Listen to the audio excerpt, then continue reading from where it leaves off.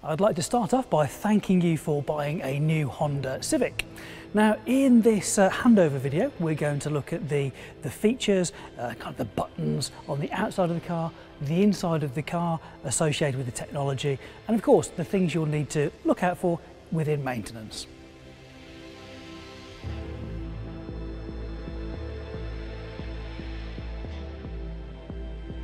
When it comes to unlocking and locking your Civic, all you need to do is use your remote. So in the middle position we have an unlock button, so when we press that it will unlock the car, so I can open the door, and when we want to lock the car just simply press the top button. Now we have another couple of almost hidden features on here. So the car's locked at the moment, but what we can do, we can get it to fold in the door mirrors for us. So all we do, we'd press the lock button and then we press and hold it a second time. This will wind in the door mirrors for us. Now, if we unlock the car and press that unlock button again, it will wind the windows down for us. So this is particularly useful on a warm day when we're approaching the car to let that heat out of the cabin. Now, what you'll notice is the door mirrors haven't actually unwound at this point because we haven't opened the door. So if we do, you'll see that that door mirror is now wound out, ready for you to carry on driving. On the locking procedure, if we press it once, it locks the car, but we've forgotten to put the windows up, just press it again and hold it. And at any point you want the windows to stop for any reason, just take your finger off the remote. Under the bonnet there are a number of items that you just need to keep a regular check on. So first of all, we do need to open the bonnet. Down by the driver's right foot you'll see a little lever. We'll give that a pull, and of course the bonnet is now open. When we get to the front of the vehicle, what you'll find is slightly to our left of the centre is a little lever that we can just push across to release the catch, and then we can pop the bonnet stay up. Now, the items that you're going to want to keep an eye on, working from the left hand side, is your screen wash fluid, so that has a blue cap on it. Working across, you'll see the reservoir for the coolant for the engine. The next point along is for the brake fluid. So again, just keep an eye on the levels there, just as the coolant you would do. And then we have our dipstick for the oil. Now, we recommend that you check your oil, particularly in the first few thousand miles, every time you fill it with fuel, because we know that the engine oil will be warm and you'll be on a flat surface, so you can check the oil level there. Whereas the coolant, of course, you would check that when the engine is cold. Now, we do have a 12-volt battery just on the right-hand side of the vehicle. So now we've checked the levels of the fluids under the bonnet, and of course, if needed, topped any of those up with the appropriate fluids. What we need to do now is close the bonnet and just take out the bonnet stay, click it into place, and the best way to close the bonnet is just from a relatively shallow height, just let it close under its own weight. Now, those are the items that we can look at from a maintenance at home point of view, but of course your Civic is going to need regular servicing. So the schedule for your car is 12 months or 12,500 miles, and of course pop into your local Honda dealer who will be delighted to carry out that service for you. Right, so now I'm in the car. First thing I want to do is make sure that the seat, steering wheel and seatbelt in the right position before we drive off. So I'm a bit too far away, so I'll pull the bar up at the front. Maybe one more, that's good. So I can get good pressure, good movement on the pedals, that's good. I'd like to go a little bit higher, so I'll raise that up a little bit. Yep, that's nice. And a little bit more upright. So that feels like a good seating position for me. Now the head restraint, so we have movement on here, we can move that up or back down. I think it was pretty good as it was, and we've also got the ability to move this forwards.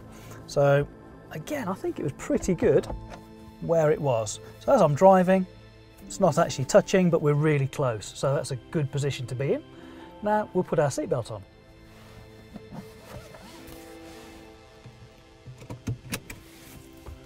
So I think, yeah, that might be a little bit high, so on the B pillar we can actually adjust that.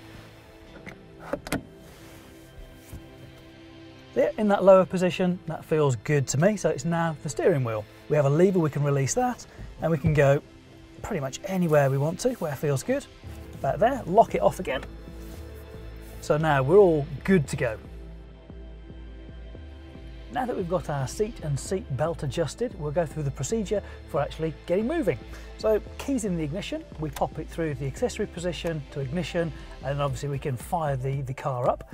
Because it's an automatic, we need a foot on the foot brake, and that'll allow us to take it from park, a little button at the front, we just flip that up, it'll go through reverse, through neutral, into D, ready to drive off.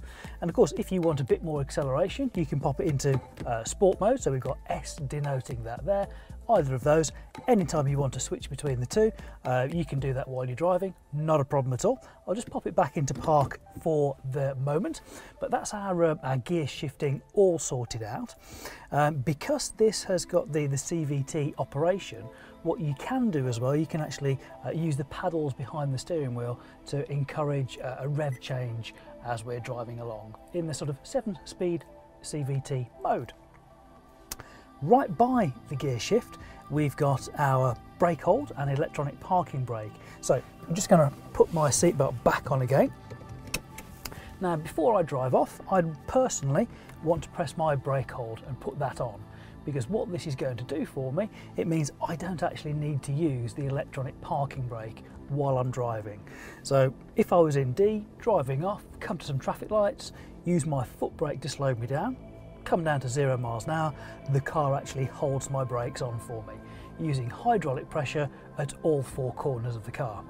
And as soon as I want to drive away, I just tap on the accelerator, drive away, and it releases the brakes for me. If I didn't want to use the brake hold, of course I could do it the traditional way and pull up on the parking brake to apply it and push down on it to release the parking brake. Now, on the left hand side of the shift lever, we have another couple of buttons, both relating to furthering your economy of the car. So the Econ button, that will soften the throttle response. So as a driver, you'll need to use more throttle movement or accelerator movement, which encourages us to drive more economically, which will improve fuel economy and lower our emissions as well. What it also does, it will increase the efficiency of things like air conditioning and cruise control. So a great feature to have on. You can select that and deselect it at your choice. Further up on the console, we have the idle stop button to turn it off. So the default is for this to be on, because again, it will save you fuel. So the way that this works is when you're driving along, and if you come to a stop, it may actually pause the engine. So at a junction, in a traffic jam, waiting at an island, it can actually pause the engine for us. And as soon as we want to get going, popping on our foot on the accelerator, it will restart the engine for us. You could also get this in a manual as well. And again, as soon as you want to drive off, it will restart the car. So no need to do anything with that at all. It's on by default. That button there is to physically turn it off. So on the right hand side for the driver, just in front of their armrest, we have some buttons, controls. Now right at the top of there, we have the button which when we press it will electronically fold in the door mirrors and obviously fold them back out again for us, nice and easy. When it comes to adjusting the angle of the mirrors inside those door mirrors, we have a little selector switch. When we slide it to the left, it'll actually allow us to adjust the left hand mirror by the little 4-way pad underneath it. Slide it through the center position, then over to the right, and it will allow us to adjust the driver's mirror, obviously once we've got our seating position correct. When both are set, just slide that selector back into the middle position. Below that, we have a little rocker switch, so we can unlock or lock the doors from inside the vehicle. Underneath that, we have the isolator for the electric windows. So when we've pressed that and we have a little illumination in the switch, that means that only the driver's window can be sent up or down. When there's no light on there, everybody has individual control of their individual windows. On this car, all 4 windows are auto up and auto down. So we have a couple of positions. We can push down for a little bit of movement or push it all the way down to send the window automatically all the way down. And exactly the same is true on the way up. So a little pull for a little bit up on the window and all the way up to send the window right the way up to the top for us. Brilliant for convenience. On the steering wheel, there are some controls. There are some behind the steering wheel and also some by my right knee.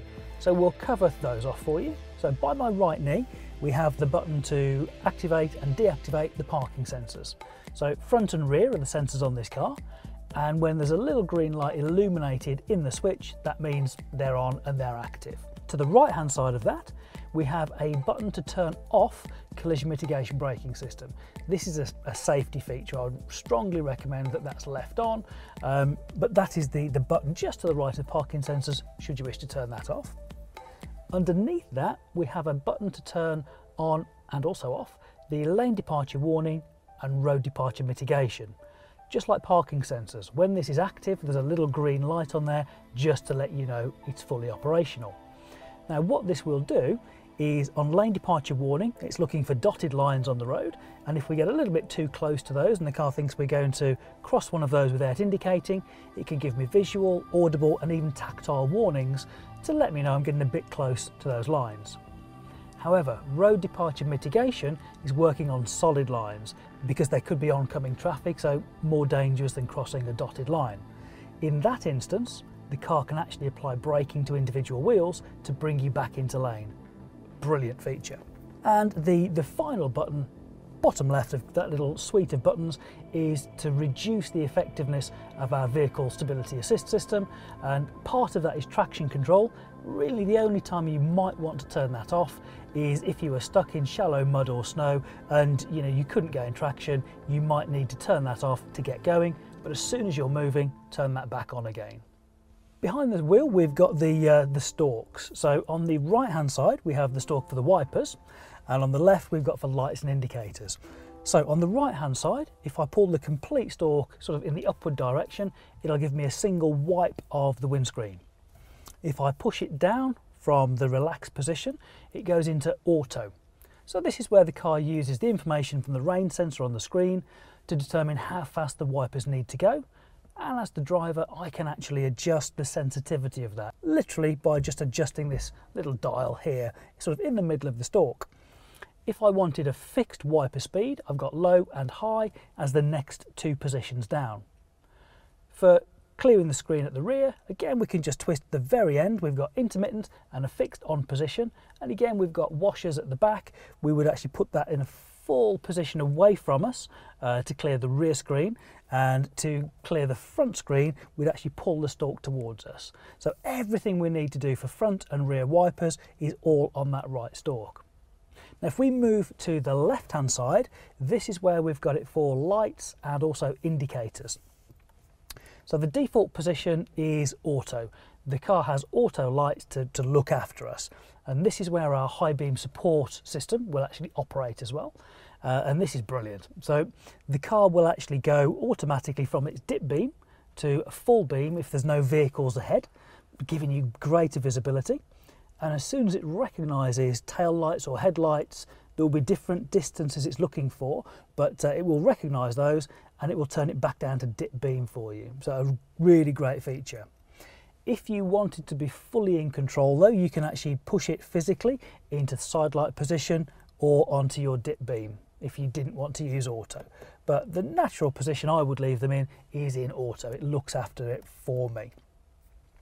Now if I wanted to give a flash of the lights to let somebody know I'm here on the road, I'd just pull the stalk towards me and it will give me a flash of my LED lights, nice and visible to people. From a fog light point of view, we can turn the front and the rear fog lights on from the centre dial, just rotating those away from us, and obviously to turn those off, we'd actually bring those back in. So fog lights, headlights, auto position and high beam support system, all off this left hand stalk. And of course indicators, if I just push it to the first position, it'll give me 3 flashes to indicate to the right. Push it down, it'll give me 3 flashes to the left. But if I was pulling off a junction of a motorway or a dual carriageway, I might want to put it in the fixed position, which will cancel either when I push it back up or when the steering lock has noted I've made a turn and I'm now straight again. Moving forwards, on the face of the steering wheel we have some finger controls. So on the left hand side at the bottom we have the ability to make and receive phone calls, and also allowing us to use the microphone in the car as well. So in a moment we'll talk about the Connect system, but we could use this to actually talk to our Connect system. Maybe if we've got our iPhone or Android phone connected, we could use Google or Siri to do some of the commands on the phone, or we could actually make our calls hands-free. Just above that we have an information button, and this will allow us to scroll through a number of different features to bring up in front of us, from music, telephone, trip distance, all those kind of things. We can then enter those, and we'd use this little pad on the left hand side. This will also help us to scroll through, when we're on audio, different radio stations or different folders if using music on a USB. Then just above that we have plus and minus. Obviously this is for volume when we're listening to the radio, our music on there, or through our phone, whatever format we're listening to. If we wanted to, we could use it from the dial, but the easiest thing, hands are on the steering wheel, we just use the plus and minus. Now on the right hand side we've got some of our advanced safety features. So first thing we need to make sure in order to use these is that we've pressed the main button. Unless the main is pressed, you cannot use any of these. So that's the first thing.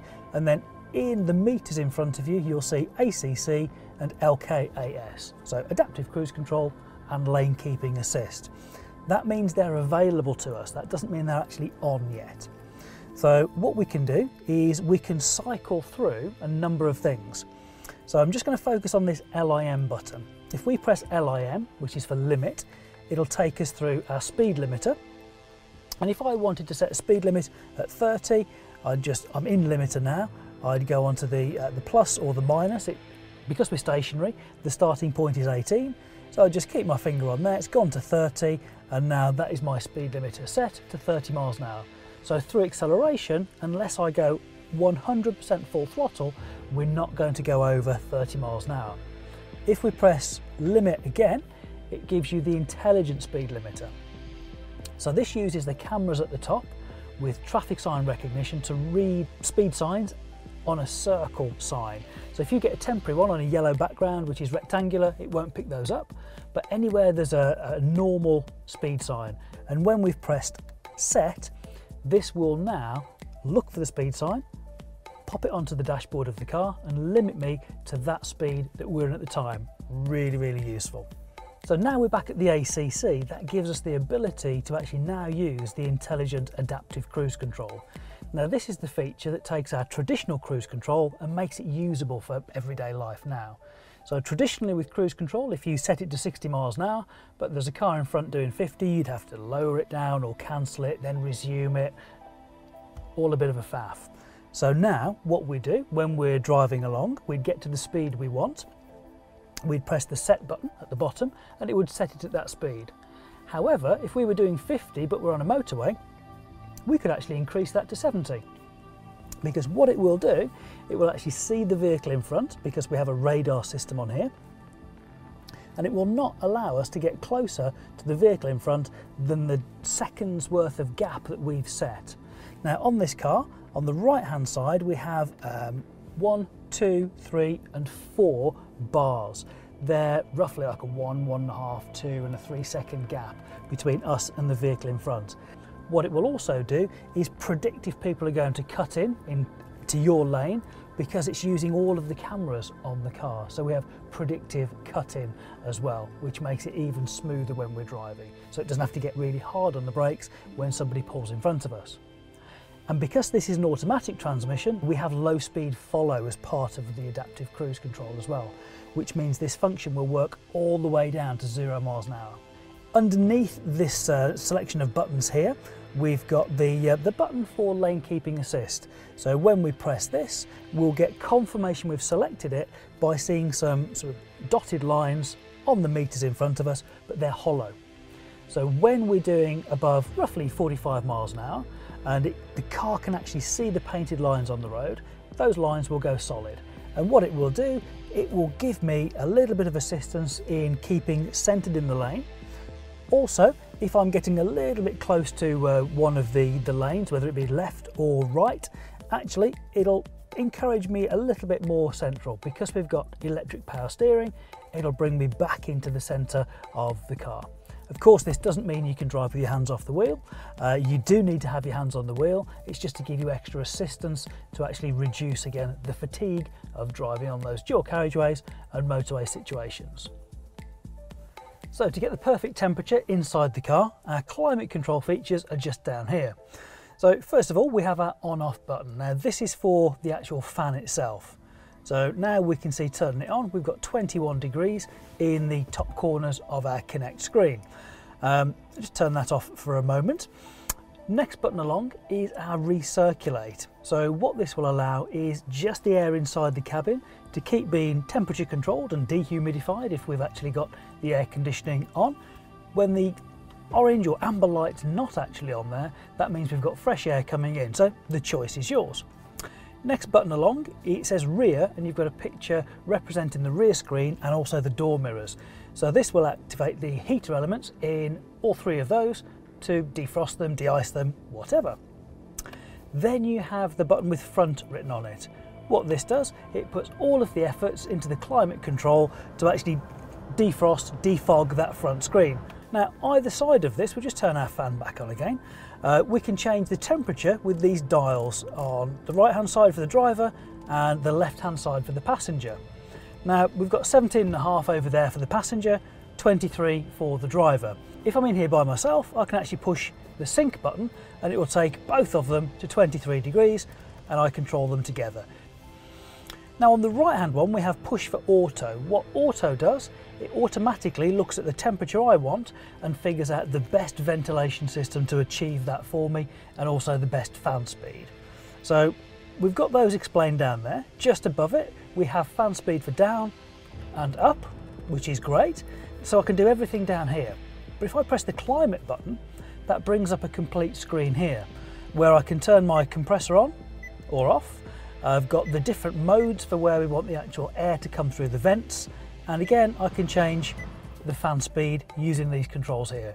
So we have the ability to use this screen but also the buttons down here, and to get rid of it either a timer will set it off or press the climate control button again and it will bring back our home screen for Connect. So now we're actually looking at the home screen for the Connect infotainment system. We can see we've got various tabs that we can actually use on the screen, and we've got some physical keys on the right hand side we can use for those most sort of popular features. From this main screen we're going to take these one by one and give you a bit of an introduction to what they're going to do for you. So top left hand corner is navigation. When we go into navigation, if you've used a Garmin type system before, it's going to be 95% the same. However, we have put some extra Honda detail in there for you. So we have our mapping, it's ready to navigate, and we press the magnifying glass, and what we can see is we can put a postcode in or a place we want to go to, but we've also got Honda dealers. So if you were wanting to go to a local dealer in an area you're not used to, you can go into there, all the addresses are preset in for you. However, one of the things a lot of people like to do is set the home address. So the easiest way is to press the Go Home button, and because there's nothing in there at the moment, we've got three choices. We can enter my address by using maybe postcode or physical address. We can use the current location where we are now, so if I was on my driveway that would be perfect, and choose from recently found destinations. So I'm going to assume I'm on my driveway, press use current location, and that's it stored. The next time I'm away from home, press the Go Home button, it will navigate me back home. Really, really easy. So from the home screen, I could have pressed navigation or actually pressed the map button on there. It would take me exactly to the same place. So the next feature down is phone. First thing we need to do though is make that Bluetooth connection. So I'll take my phone and I'll press telephone on this side, could have pressed phone on there, and it says that no phone is paired. Would I like to add one? So yes please. It tells me to go into my Bluetooth, so I'll open up Bluetooth on my phone, and what we need to do is actually search for a new phone. So let's just tap on that, continue because we're discoverable, and we can see iPhone. So if you have a name for your phone, that's what will pop up there. So there's a code on there, just make sure it's the same code on the phone. Yes it is, so I press pair on my phone. There we go. Priority device settings, fantastic for my phone. So making sure that this is the priority phone, and now we can see my phone's connected. We have Bluetooth at the top and also the signal strength. So now we've actually got the phone connected, we can make and receive calls hands-free using the buttons on the steering wheel. And the next one down is settings. So in there we can personalize this system to us, whether that's audio settings, system settings, which is about connect, vehicle settings about the way that's going to operate, or even Bluetooth and Wi-Fi connections. So one thing I will just point out is in vehicle, we've got our deflation warning system. So if you've had that little icon come up on the dash and you've checked the tyre pressures and they're all okay, maybe it's just a temperature change from yesterday to today, so it's seeing a different pressure inside the tyres. What we can do, once we've checked it and there's no punctures in the car, what we can do, press deflation warning system, press initialize, that will allow it to reset. It'll now recalibrate when I start driving, and that warning light will have gone out. In the bottom left hand corner of the Connect screen is the AHA icon. This is a pre-installed app. It's an audio app, and what it allows you to do when you've created an account to listen to podcasts, audiobooks, or even radio stations through the Wi-Fi network, because we've tethered it to our phone inside the vehicle. So if you were listening to Radio 1 or Radio 2, whether that's through digital radio or FM, you can listen to it pretty much anywhere in the UK. But if you were in France or Germany, you wouldn't be able to get that. So you could listen to it using AHA, and all it's going to use is a tiny little bit of your mobile data. Now, because audio is one of the most frequently used features in the Connect system, we've got a number of ways we can actually choose what we're listening to. We have the audio button on the screen itself. We can press the source button to change what the source of music is going to be. We've got the hard key on the right hand side of the screen, and we can also change it using the thumb wheel on the steering wheel. I'm just going to press the audio button here, and what this will do for us is tell us that we're actually listening to digital radio. Now, if we wanted to listen to, let's say, FM radio, we can press source on there, tap onto FM, and we're straight onto it. If we wanted to change the preset, so if we wanted Radio 1 into preset 5, we just press and hold number 5, and that's now into preset 5 for us. Really nice and easy. Just going to go back to the source menu, just so we can see what we can actually listen to. So all of the radios are at the top. We've got USB. If we're using our iPhone and connected it to the car, but we haven't used CarPlay, it'll see it as an iPod. We can use Bluetooth music, we've got smartphone feature, audio apps such as AHA that we've mentioned, and HDMI. So in the car itself, just down there, we have an HDMI input socket. So anything that has an HDMI output, we can connect to the car. Underneath the audio button is info. So this is where we can get our trip computer and various other bits of information about the car. So the final one on here is now smartphone connection. So at the moment, the car doesn't know whether I'm going to connect an Android phone or an iPhone. So I'll take my phone. I'm going to get my cable ready and press the smartphone connection button. What it's telling me is that when it's safe, make sure that I'm connecting it using the USB lead, and that the other end is actually plugged in to the USB port that has a picture of a smartphone on it. Now we're here, it's asking me, do I want to enable this feature once or always? Well, as this is my car, I'm going to go always. So now we've got that, the screen goes into CarPlay, and it brings up basically my phone, or at least the features on my phone that are suitable for using while I'm driving. And the final soft touch button on the screen itself is TA. So this is for traffic announcements. This is if you're listening to a radio station that broadcasts traffic programs. You'll see that there by TP, traffic programs. And if you want to get those broadcasts of where the traffic issues are, that'll cut through to whatever you're listening at the time. I don't want that because my satellite navigation system is going to reroute me if there's any traffic. So right at the top of the Connect screen, we have a little button here that'll change us through different levels of brightness, whatever we want, for daytime, also for nighttime, or if we want to turn that screen off. So we'll pop it back on, and then literally just above that is the hazard switch. A simple push to turn them on, and again to turn them off. So just behind the mirror, we have the courtesy light for the passenger and also for the driver. Now in the middle, we have a switch here where we can turn these lights off. or we can have them actually operating when the doors are open. So I'll turn that off. And there's another little button here, which is if you're going to leave the car with the windows down, ordinarily your ultrasonic sensors would detect the air movement and then it would set your alarm off. So just for this one locking time, you can press this button before you lock the car and the ultrasonic sensors will be disabled. But the next time you come to the car, they will be enabled. So it's nice, just if you do want to leave those windows down, you can still secure the car and have the alarm on the car for doors being opened, those kind of things, but it will disable the actual ultrasonic sensors. So the meters on your dashboard are broken into three sections. Now on the left hand side, this is where we've got the temperature of the engine. On the right hand side of the dash is where we've got our fuel gauge and also the trip. So we can actually push the button to scroll through trip A and trip B, and if we need to reset it, you just push that button, nice and easy. Now, something that often gets overlooked is the icon of the petrol pump has a little arrow pointing to the left. That's just to remind us which side of the car the fuel flap's on when it comes to fueling up the car. You'll also see information in here about whether you've got the auto lights on or main beam, those kind of things. Now straight in front of you in those meters is where you're going to get your speed, and if you've selected to have it on, the rev counter for the car as well. That is on by default, by the way. Now we can see our speed is right in the centre. It's a digital, easy to read speedo on there. We've got top left. Because this is an automatic, we can see if we're in park, reverse, neutral or drive. That will actually come up there. Next to that, we have the little circle that when we've passed a speed sign will be filled in with a 30 or a 50, whatever speed we're in at that time. And that can be used in conjunction with our intelligent speed limiter.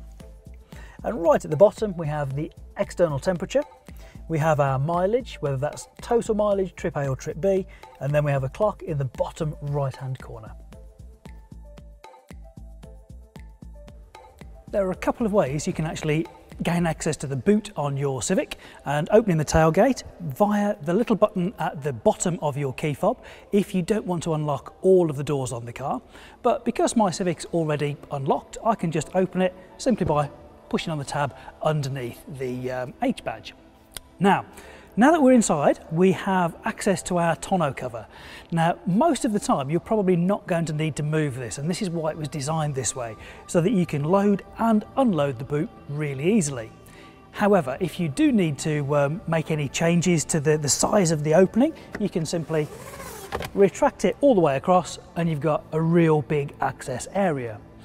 If you wanted it to pop the other way, all you do, you take this unit off, pop it onto that side, and you can have it operating in the other direction. Now, just to give us a better view inside, I'm going to take this back again. Now, what we can see are the Isofix top tethers. So when we get inside the vehicle, we'll actually see the lower mounting points. The ones just at the base of the seat there, they're for the webbing straps that'll go up and over the seat and give that third anchorage point, making the Isofix child safety seats really secure. Moving further back, on the right-hand side, on this corner, we actually have a little storage area where we'll find our temporary repair kit, should we have a puncture or something of that nature. So we'll pop that back up again and just turn that at the top.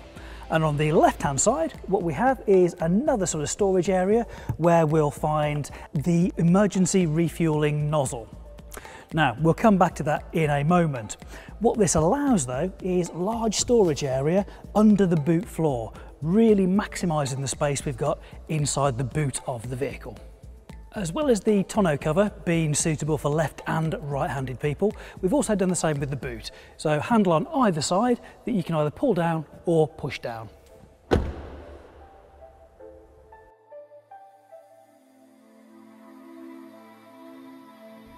Providing your Civic is unlocked, then all we do is just push on the fuel flap to open it, and we have our capless refueling. So when we pop the nozzle in at the petrol station, of course we can start filling. Leave it for about 5 seconds though after you've clicked off the lever before you take it out, and then it's as simple as that, just close the lid. Now, if you ever run out of fuel, there is an emergency fueling nozzle that we've just seen in the boot, because it's entirely possible that your fuel can may not actually fit directly into the capless system. So all we would do is fit a little nozzle into the car itself so we can then fill up using a jerry can.